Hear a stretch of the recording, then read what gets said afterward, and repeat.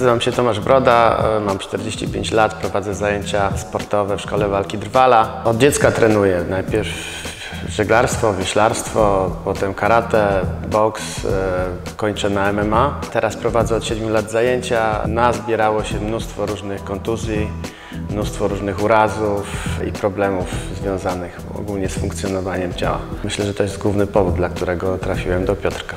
Trenowaliśmy razem walczyliśmy, razem ćwiczyliśmy i po treningach Piotrek mnie ratował różnymi tam czasami masażami. W końcu doznałem poważnej kontuzji kolana, po której musiałem udać się na dłuższą rehabilitację. No i na końcu zwróciłem się do Piotrka, ponieważ już miałem troszeczkę dość różnego typu urazów, kontuzji, nakładających się, powtarzających się.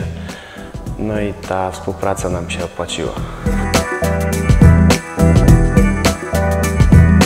Pracujemy już od ponad roku. Zaczęliśmy od takich podstawowych bardzo rzeczy.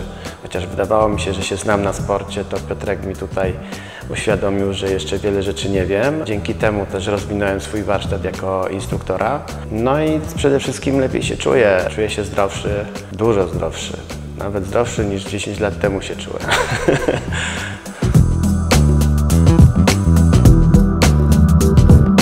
Piotrek zaczął od po prostu wyciągania tego wszystkiego, regulowania całego mojego organizmu. Treningi na początku wydawały mi się lekko śmieszne. Wydawać by się mogło takie dziwne ćwiczenie czy dziwny trening, który mi ułożył, powodował, że pozbywałem się pewnego rodzaju bólu, który na przykład towarzyszył mi od 15 lat, prawda? Jeszcze jak tam trenowałem karate i kopałem. Więc to mnie zachęcało dalej do treningu.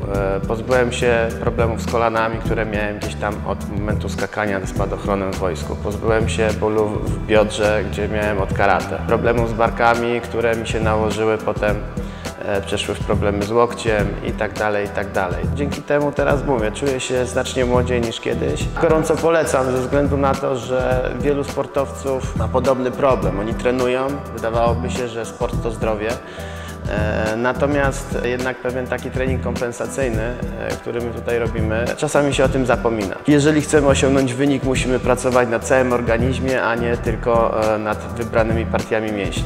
Piotrek ma dużą wiedzę na ten temat. Nie wygląda, ale ma.